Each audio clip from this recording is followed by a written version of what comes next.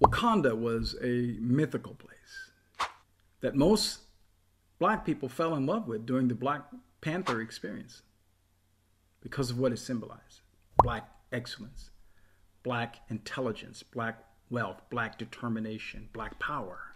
But Wakanda didn't exist. However, there was a mighty African empire that did exist that arguably was the true Wakanda. You probably never heard of it. It's called Aksum, A-K-S-U-M. Sometimes it's spelled A-X-U-M.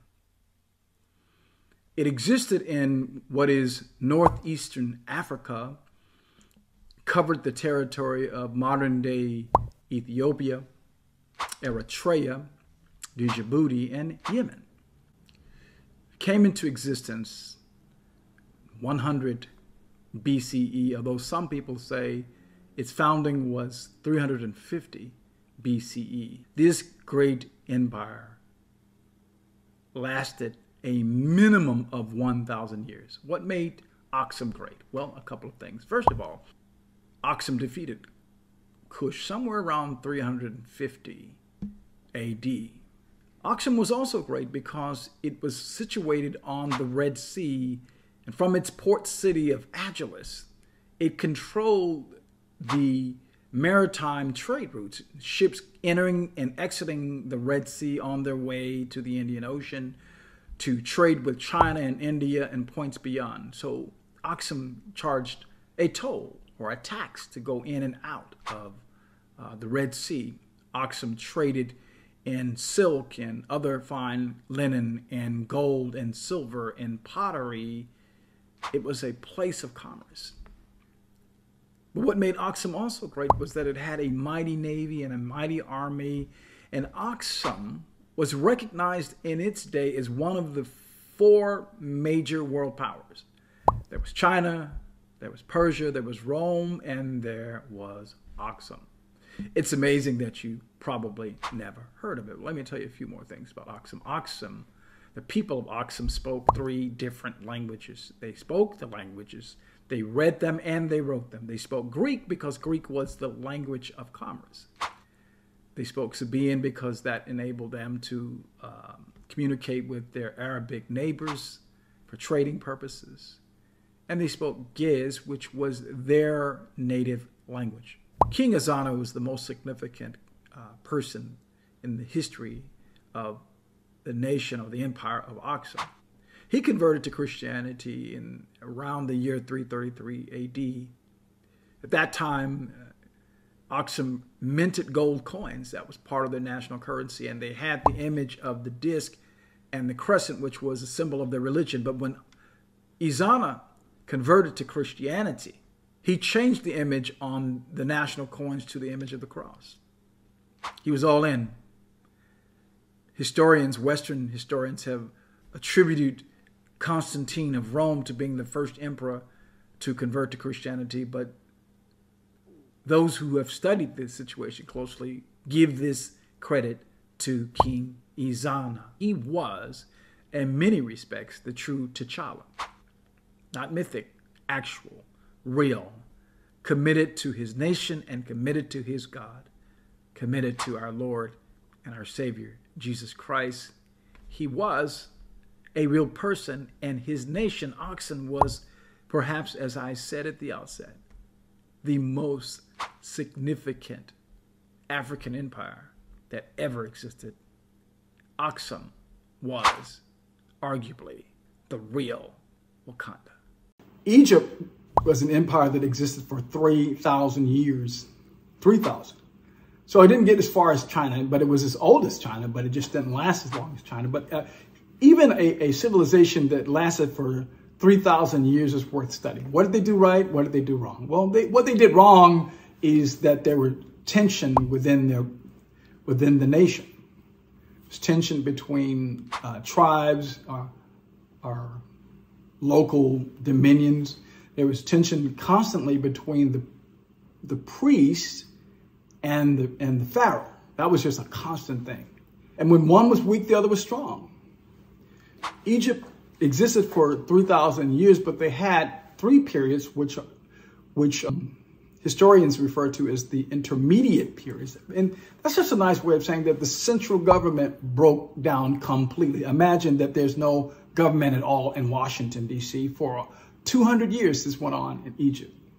Can you imagine that? For 200 years, there were times during these intermediate periods where there was not one central government, but there was maybe 10 or 15 different regional governments, and they competed with each other until some strong man came back and rose up and reunited the kingdom, and then it went on, and that was what was called another dynasty. But Egypt had a total of 30 dynasties. The 25th dynasty, which is not celebrated, was founded by Black Africans from Kush, which is modern day Sudan. But remember, Sudan, the word Sudan is an Arabic term which means the black land. They're black people in every sense of the term. If you look at their images, Taharka, which is mentioned in the Bible, coming to the assistance of Hezekiah when the Assyrians were coming to seize Jerusalem and Judah. It's in Isaiah, I believe, chapter 38, and it's in Hezekiah, either, not Hezekiah, but First Kings or Second Kings. You have to figure that out. Chapter 19, look. You'll see the man. It says he's an Ethiopian, but as I've shared with you before, whenever the Bible refers to Ethiopians, it's generally referring to Africans, people of dark skin, black skin from the continent of Africa. But generally, the term Ethiopian is used. It says that Taharka was the king of the Ethiopians. We know that he actually was one of the kings, or one of the pharaohs of the 25th dynasties. It's amazing. But how the 25th dynasty came into existence is that Egypt was going through one of those intermediate periods where the central government was falling apart. And why I shared this with you is because it seems to me as a student of history that we look like we're headed toward a intermediate period right here in the United States. Taharka and the Kushites were known for their military prowess. Nations from around the world, and that includes Persia, and that includes Assyria, and that even includes Egypt, hired them as experts. They were actually the secret service for the pharaohs, these black men. They had a special skill of being able to shoot an opponent's eye out from like 300 yards away with a bow and arrow. So they would be the equivalent of sharpshooters today. Kush, before it was called Kush, it was called Taseti, which by interpretation means the land of the bow, because they were tough. They were awesome. They were powerful brothers, literally in every sense of the term that we use that. But that's not how they conquered Egypt. How they conquered Egypt, how they established the 25th dynasty was two things. I told you one, the central government was falling apart. The people were at odds with each other politically. They couldn't get on the same sheet of music, because I told you at the beginning of this lecture that political ideology is the weakest form of glue there is, politically, historically. And blood is the number one. Then religion is the second. So what Alara, A-L-A-R-A, Alara, who was the founder of the 25th dynasty, what he discovered, what he understood, was when the political system is teetering on the verge of collapse, it is an opportunity that's presented for the religious people, the moral people, the people who have moral authority to stand up and say, this is the way, follow it. Let's talk about the most significant African empire of all times. I'm talking about Kush. What made Kush a great empire is that it fought and at times conquered and ruled the most significant empire in the world at that time, which was Egypt. Kush was known by its neighbors and its enemies as Taseti, which means the land of the bow. Powerful military brothers who were feared and revered and actually recruited by other empires during its existence. But what also made Kush significant, powerful, worthy of your study and worthy of your admiration and mine, is that it had this amazing ability to reinvent itself. Kush's first capital city was Kerma. That city existed for roughly 1,000 years, and then it fell due to the invasion of the people of Kemet, or Egypt as we know them. Then they moved their border down south a little bit to get away from Egypt to a place called Napata, and they reinvented themselves. And in that area, when Napata was its capital, it rose up in around 744, 747 BCE and began to rule Egypt at that time, which was in a period of what the social scientists refer to as the intermediate period, which is a nice way of saying Egypt had fallen apart. The central government was non-existent. There were several different smaller fiefdoms.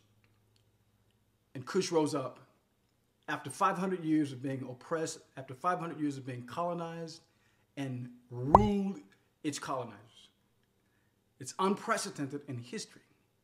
But there was this back and forth. At some point, a Near Eastern super empire that was referred to as Assyria came in and invaded Egypt, drove the Kushite kings out, who were a part of what is called the 25th dynasty, drove them out, and that would have been, in many instances, the end of the empire. But in the case of Kush, it was not. And this is the thing that was impressive and is impressive about the Kushite Empire, because it kept reinventing itself. From Kerma, it went to Napata. From Napata, it reestablished itself in a place called Merowe. And once it reestablished itself in Merowe, it existed for an additional, roughly an additional 1,000 years. Kush was known by its enemies as Taseti, which means the land of the bow. And that was a reference to the fact that the Kushite archers were known for being very skillful. They could put a bow and arrow right in the center of a person's eyeball from 300 yards away. They were sharpshooters. Today they would be snipers. They were feared and revered and loathed at the same time by the Egyptians. They were recruited by the Egyptians to be essentially secret service for the pharaohs. They were recruited by the Greeks to serve as mercenaries. They were recruited by the Persians to serve as mercenaries. They were recruited by the Assyrians. These brothers were bad to the bone. Taseti, the land of the bow. But they were deeply religious people. How they rose up after 500 years of being oppressed by Egypt is not by the bow. They were powerful and they were formidable, but they were deeply and profoundly religious. And Kemet and Kush shared the same belief in a god that was referred to as Amun-Ra.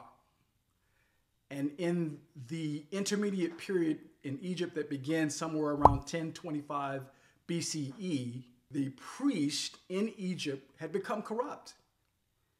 And the central government had become ineffective.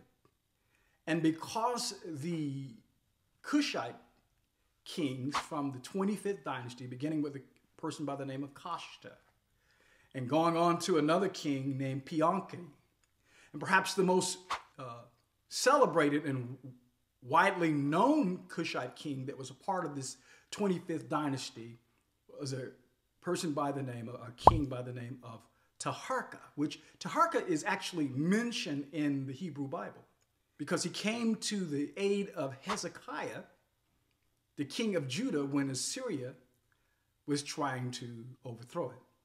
Kush is mentioned in the Bible both in terms of Moses' wife was a Kushite woman. In the scriptures, the Hebrew scriptures, if you're reading the King James Version, it says that he was married to an Ethiopian. But whenever the Hebrew Bible or the King James uses the term Ethiopian, it is a reference to anyone who's from Africa, particularly anyone who's of dark skin. So Kush is mentioned in the Bible in terms of Moses, the great deliverer and the great prophet of the Hebrew people, being married to a Kushite woman. So think about that. All of the lineage of Moses, which was quite substantial over time, were half black. But the first time that this name Kush is mentioned in the Bibles, in the 10th chapter of the book of Genesis, Kush is the grandson of Noah and the son of Ham. The name literally means black. Now, why is that important? Because I've done videos in the past when we were talking about Aksum, which I believe was I know for sure it was a mighty African empire. But there was some dispute among the people that actually watched the video whether or not it was a black empire. When it comes to Kush, there is no doubt, 100%, It was a black and an African empire. It's a symbol of strength. It is a symbol of resilience. It is, in my thinking, especially when we talk about what happened in 9000 BCE in a place called Nabda Playa, the astrological studies, the accurate measurements of the stars that were going on 9000 BCE among these black people, it is a symbol of the beginning of civilization itself. It is the most impressive empire that has ever existed in my thinking, and I'm not excluding Egypt in the total assessment. It, in my thinking, predates and outshines Egypt and probably was a parent civilization to Egypt. And we can talk about that more. There's so much that I can say about Kush, but I invite you to study this great empire, Kush. Kush was an amazing empire because of two words. It adjusted and it adapted. And this is best seen through the fact that over the 2,700 years that it existed, it had three separate capitals. The capitals changed from time to time because Kush was making adjustments. And I think that's a lesson for us in the world today, particularly black people living in America and other places around the world. Sometimes you have to move. Sometimes you have to adjust to the circumstances. Even though you don't like what they are, you adjust, you adapt, you survive, you continue on. The first capital of Kush was Kerma. Kerma came into existence somewhere around 2700 BC. It lasted for roughly 1,200 years. There's some discussion and debate about how long it lasted, but we know that it came to an end when the Egyptians came down and damaged it, destroyed it because of the fact that the Kushites had partnered with the Hyksos, which is a Semitic people from Palestine who came in and dominated and ruled Egypt for a certain period of time. So Egypt wanted to make sure that Kush would not support its enemies in the future, so Kerma fell. But before it fell, it was known for smelting iron. It was known for pottery, very distinct pottery that you can see in different museums around the world today. Gorgeous pottery that when you see it, you know it comes from Kush. It was known also, Kerma was centered in a location where it was at a strategic location in terms of the trade routes between Egypt and Inner Africa and trades that went from the Horn of Africa to the Red Sea. So that's one of the things that made Kerma very wealthy and very powerful early on.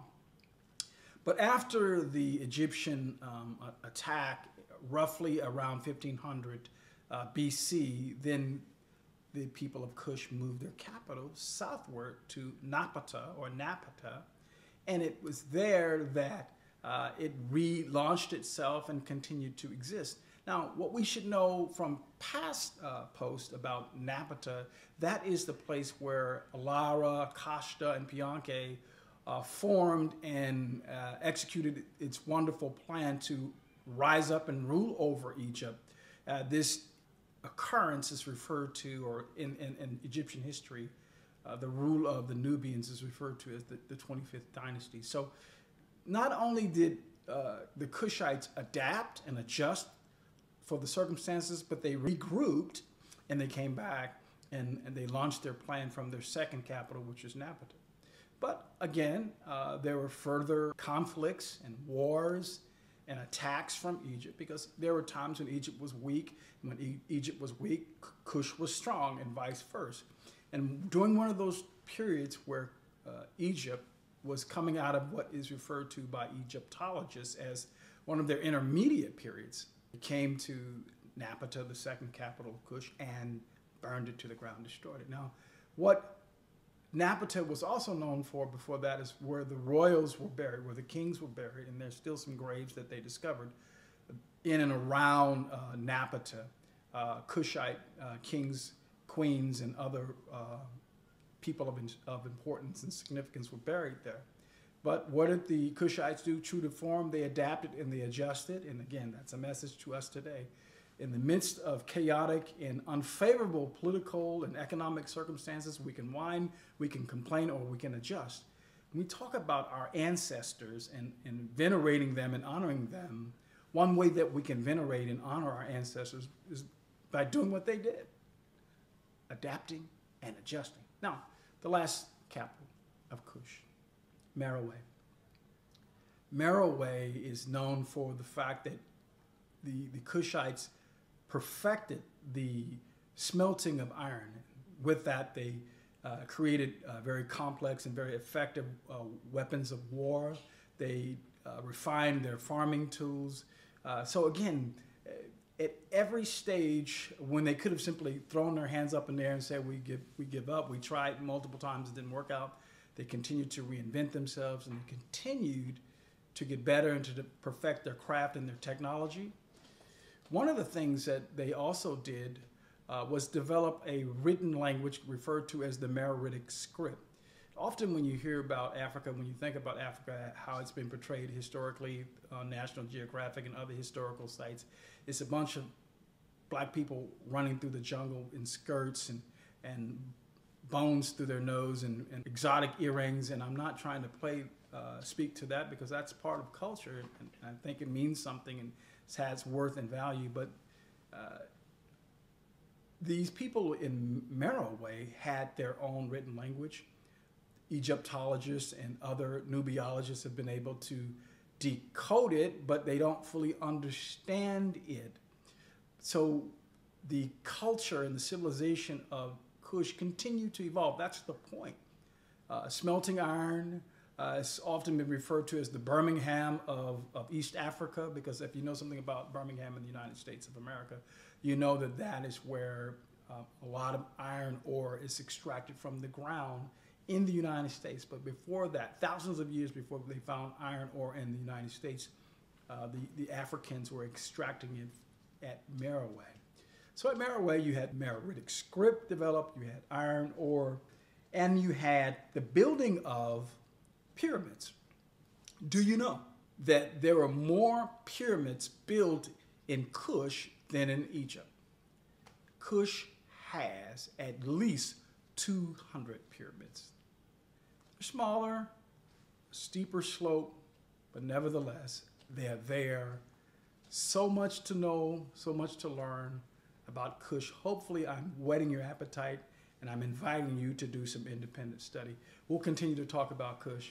I'll see you next time. The name Kush first appears in the Bible, Genesis chapter 10. Kush is one of the grandsons of Noah. He's the son of Ham. Kush is the father of Nimrod. The Bible says that Nimrod was the first empire builder. Some of the cities that he built, Shinar, Babel, the empire, Babylon, perhaps even the founder of Assyria. So this guy, Nimrod, is the son of Kush. The name Kush means black, straightforwardly. Of all the ancient Eastern African empires that I've studied, that I believe is worth studying, that I could recommend to you, the viewer today, in terms of what's worth studying, I would highly recommend that you study Kemet, which is modern day Egypt, that you also study Aksum, which is modern day Ethiopia. But for my money, and for the depth of knowledge and information that comes to us, that we are still benefiting from in Western civilization today, I say Kush is that empire that I find the most interesting. For many reasons. Some that relate to religion, others that relate to science, astronomy, still others that relate to the military prowess of these men, these archers, these warriors that were world-renowned. So Kush is the name, and the first time we see the name, It's spelled C-U-H. It's in the Bible. But we are fairly confident that the empire that is named Kush, which is K-U-S-H, is the one and the same. I mean, if you just do the work in terms of looking at the region in which Kush in the Bible resided and his descendants resided, and you overlay that with the Kush of secular history, then you can see very clearly it's the same entity. Kush, as it is spelled modern day in secular terms, K-U-S-H, was first used by the people of Egypt, or Kemet, in referring to the empire that was on their southwest border that they had dealings with in terms of trade, in terms of intermarrying, but also in terms of confrontation. So over a period of thousands and thousands of years, Kemet had these interactions. Some were friendly, some were just basically business transactions, and some were downright hostile. There were times at which Kush invaded Kemet. There were times at which Kemet invaded Kush. But in terms of the name, that was the first time that we see it spelled K-U-S-H, and that is actually in the records of the people of Kemet. They're referring to it as one of their neighbors, at times one of their opponents, at times one of their trading partners. But another name that was very popular, very widely known for Kush, was Ta-Seti. Ta-Seti. Now, Ta-Seti means the land of the bow. The word Ta means land, Seti, bow. And they refer to the people of Kush as being the land of the bow because they were particularly known for their skill, their talent, and their ability with the bow. They were actually known for their military prowess all the way around. They had armies at times where they fought with elephants that they used as essentially tanks. They were fierce hand-to-hand combat warriors, but they were especially known around the world and actually recruited by major empires, including Kemet, at times their arch enemy, to be mercenaries. What's interesting about Kush in terms of these warriors, the police that watched over, that essentially be the secret service for the pharaohs, many of them came from Ta-Seti. That speaks to the level of military skill, strength, ability, achievement that the people of Kush had. Kush was, as I've said before in other lectures, recruited not just by Egypt or Kemet, but by other empires such as Assyria, perhaps even Persia, and other places. We know that they were known for being fierce. We've talked about the fact that the Romans found out the hard way that they were not something to be toyed with. When Rome was conquering the world and essentially facing no resistance wherever they went, they ran into very staunch resistance. The fact is that Kush lost battles against Rome, but more amazingly, no one expected this little tiny African empire to win anything against the mighty Roman Empire, but they won battles. Not just one battle. They won battles. In fact, in terms of the exchange of slaves, when we think about slavery, for example, we think about the Europeans coming into Africa and taking African people and making them slaves. One of the interesting things about Kush is that when Kush went to battle with Rome, at points they captured Roman soldiers, white European Roman soldiers, and enslaved them and brought them back to Kush. That's certainly not something that is widely discussed in Western history because it belies the false notion in terms of why the West said they had to come into Africa and subjugate the people who had not declared war on them, had not tried to take their goods, their talents, and their lands. So the false narrative was that we had to educate these people, we had to enlighten them.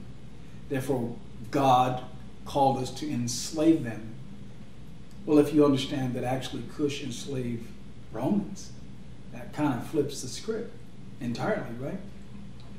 But if we even go back further into ancient history, we talk about the fact that the Greeks around the 500s and 400 BC era traveled to Kemet, traveled as far as Kush to learn the sciences, to learn philosophy. And when the people of Kush and Kemet talked about philosophy, it wasn't just the esoteric, abstract thought about the meaning of life. For them, philosophy was medicine, it was geometry, it was mathematics, it was the hard sciences included in that and mostly taught by the priests. The thing about Kush and Kemet that caused them to have a love-hate relationship is they had the same god. Amun-Ra was the name. They had the same god. His name was Amun-Ra. And the priests of Amun-Ra, or Ra for short, were the keepers of the secrets of society. And that related to not just religious philosophy and theology, but also science itself, medicine, astronomy, the things that we take for granted today. The developments of civilization that have been wrongly attributed to Greece. If you look at the Greeks' early writings relative to their interaction with Kush and Kemet, which I talk about them interchangeably somewhat at this point, and I know that I'm doing that, but I'm doing that with intentionality because actually there are many scholars who believe that Kemet, or Egypt, was a colony of Kush. In other words, if you know something about Northeast Africa, you know that the Nile River flows from south to north. And that as society was being developed, the people migrated from the south to the north. So we know geographically that Kush is south of Egypt or Kemet. And there are writings that suggest, ancient writings that suggest that the people of Kemet were actually the descendants or colony of Kush. Now, of course, if you look at the writings that some of the Egyptians had, they spoke about Kush in condescending, disparaging terms. They referred to Kush as being Baal Kush. But you have to wonder whether or not that's language that's jaded by the fact that they were jealous at times, that they were competitors at times. That the name of the game during that time was becoming wealthy and becoming powerful by controlling the trade routes. And the fact is, at times, Kemet controlled the trade routes, and at other times, Kush controlled the trade routes. So Kush is this interesting place where 9,000 years ago, and I want to make sure I'm correcting myself in terms of the math, but I believe it is 9,000 years ago, in a place that is today modern day southwest Egypt, but then it was a part of Nubia, then a part of Kush.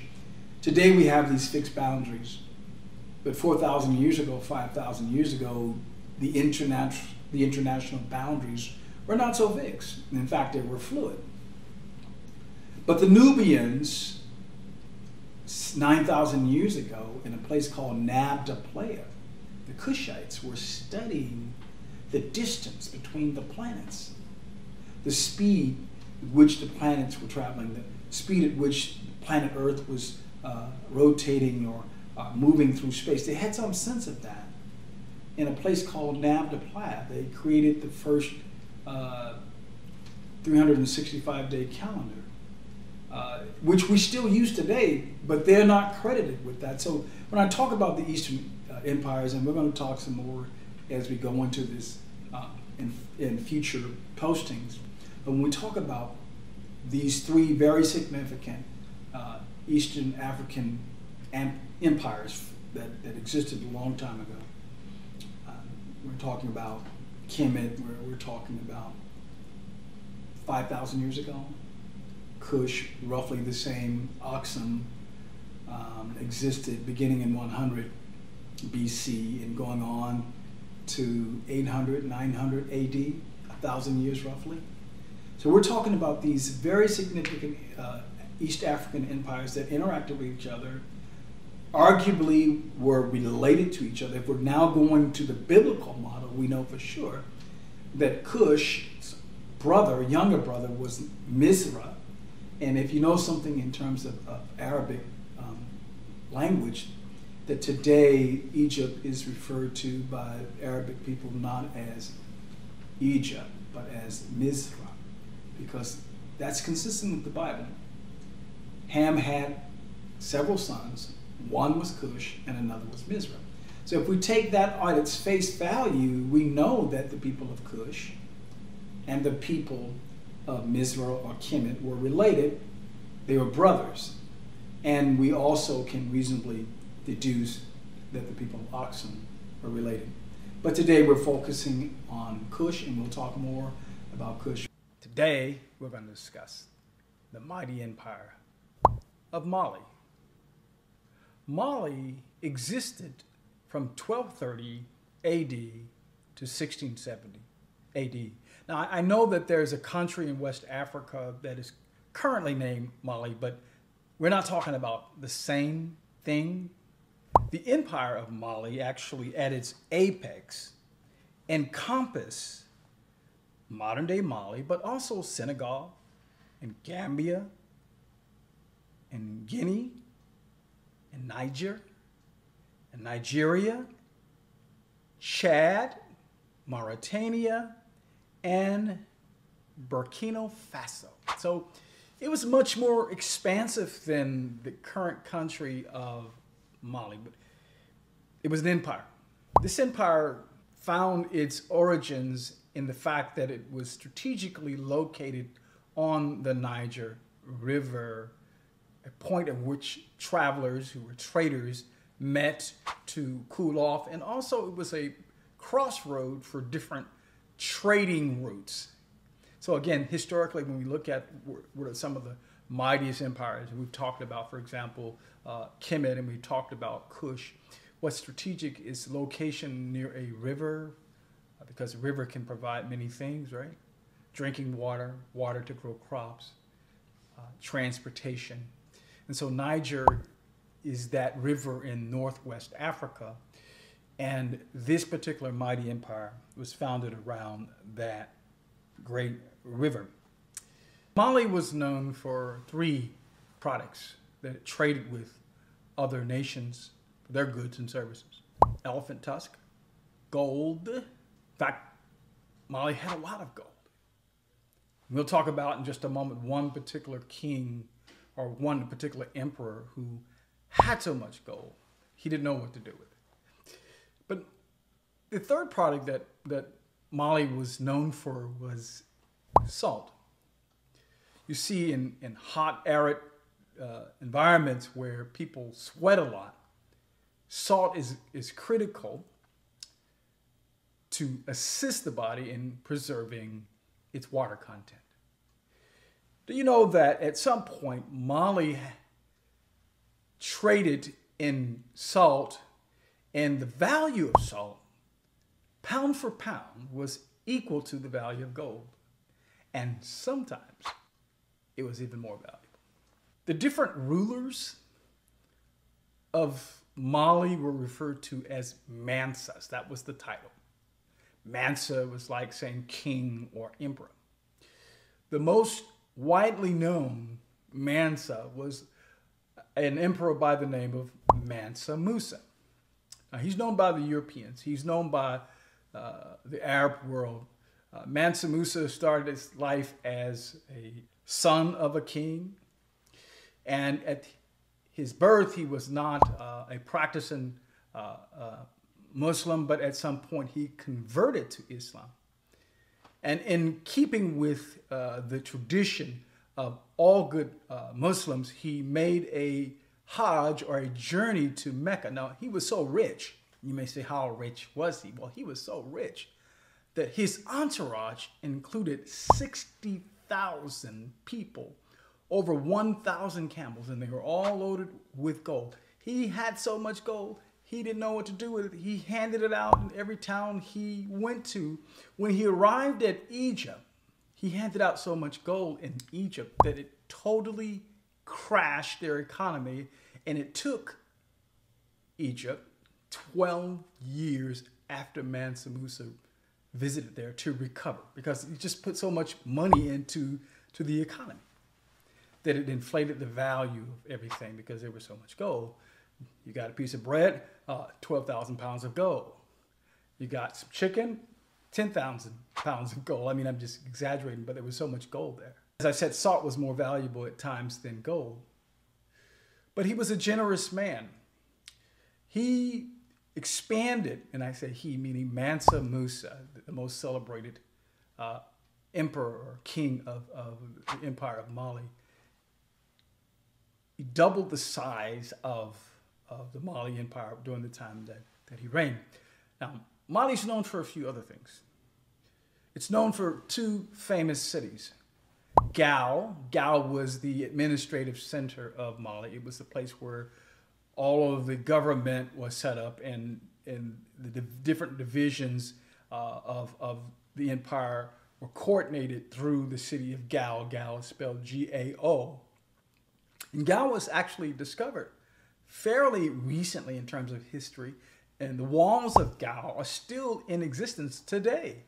And they weren't wooden walls, they were actually mud brick walls. It was a well laid out, planned city. If you have the time and the money, you might want to take that trip. It would be quite the trip, but Gao still exists. The other center, or the other city that was significant in the Mali Empire was Timbuktu. Now, I'm sure you may have heard this name before, and Timbuktu is a byword for some place in the middle of nowhere, but actually Timbuktu actually existed. Whereas Gao was the administrative center for the Empire of Mali, Timbuktu was the religious and the intellectual center for the Empire of Mali. The first university that was built on the continent of Africa was built in Timbuktu. The library in Timbuktu was reported to have between 250,000 and 800,000 books. And that's important because when we think about Africa, again, the images that we've received throughout time regarding how Africans have been portrayed by Europeans as backward, unlearned, savages. But no, actually, they had a university in the middle of the desert. We're talking about between 1230 AD and 1460 or 1470 AD. They had a library with 800,000 books, if not the largest mosque at the time that were built in Africa, were built in Timbuktu. What Mansa Musa did is he built administrative buildings, he built religious buildings, he built buildings that just had different architectural designs. He brought in the best and the brightest minds from all around the Islamic world. They met. It was a place of learning. It was a cultural hub. And I'm sure if you've heard about it, you thought it was some distant, remote place. Most people think that it was some made-up place, but it actually existed. And it existed because of the dreams and the vision that Mansa Musa had. Now, of course, he wasn't the only Mansa, but he is the most celebrated Mansa. In fact, there was a map that was done by the Europeans, particularly, I think it was a Spanish map drawer, and it actually shows Mansa Musa sitting in some place holding a nugget of gold, and that was symbolic of how wealthy he was and how wealthy his empire was.